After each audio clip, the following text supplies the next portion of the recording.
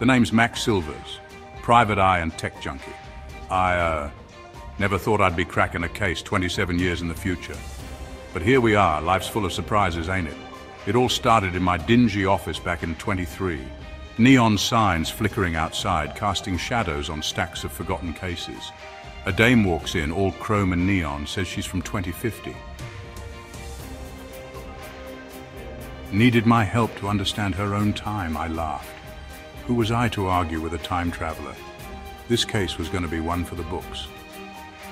Then everything went black. I woke up in a world I barely recognized, streets pulsing with information, buildings that seemed to breathe. Welcome to 2050, kid.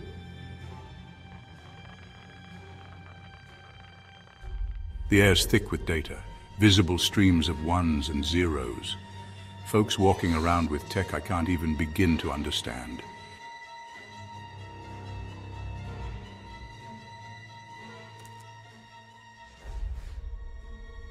First stop, the gene clinic.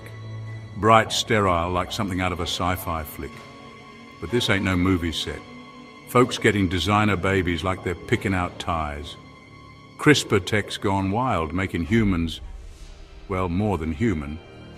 I watch a couple scroll through genetic options for their kid. Blue eyes, check. Genius level IQ, check. Disease resistance, double check. It's a brave new world, all right, but I can't help wondering if we've gone too far. Playing God with a DNA sequence. Next up, the Spaceport, a massive structure reaching up into the clouds like a modern Tower of Babel. Self-guided boosters taken off for Mars like it's a Sunday drive. Red planet's the new frontier and everyone wants a piece. I watch a family board a shuttle, luggage in tow. 2 weeks on Mars, honey, the father says. Just another vacation in 2050.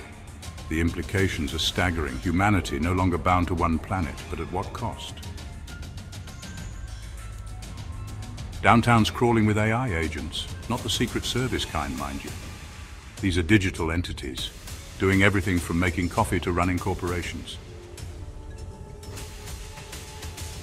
I step into a cafe, order a Joe from a holographic barista. Perfect brew, no small talk, efficiency at its finest, but where's the human touch?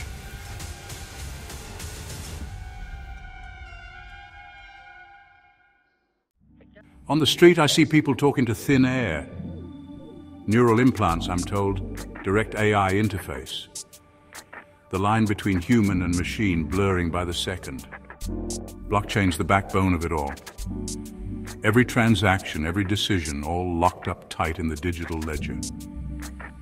Trust's gone digital and there's no going back. I pass by a voting center, no booths, no paper ballots. Just people connecting to the blockchain, their votes secure and immutable. It's a level of transparency I never thought possible. As night falls, the city comes alive with a different kind of energy. Holographic advertisements dance in the air, promising everything from immortality to instant enlightenment. I find myself in a park, a rare patch of green in this chrome and neon jungle.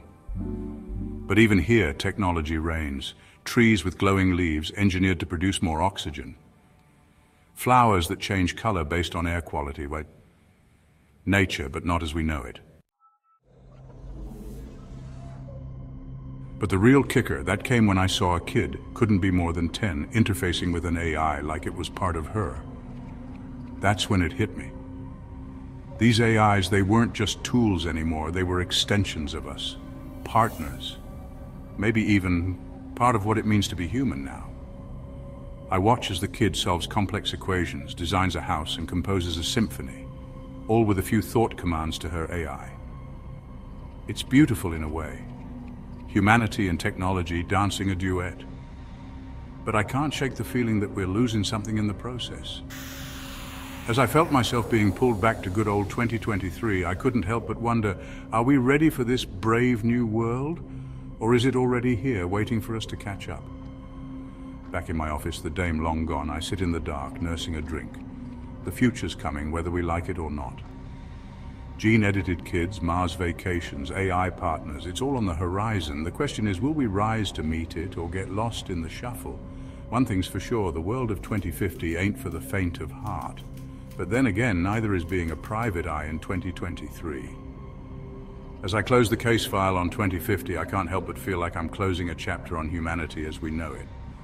Here's hoping we don't lose ourselves in the pages of progress. This is Max Silvers signing off. The future's calling, and it ain't gonna investigate itself.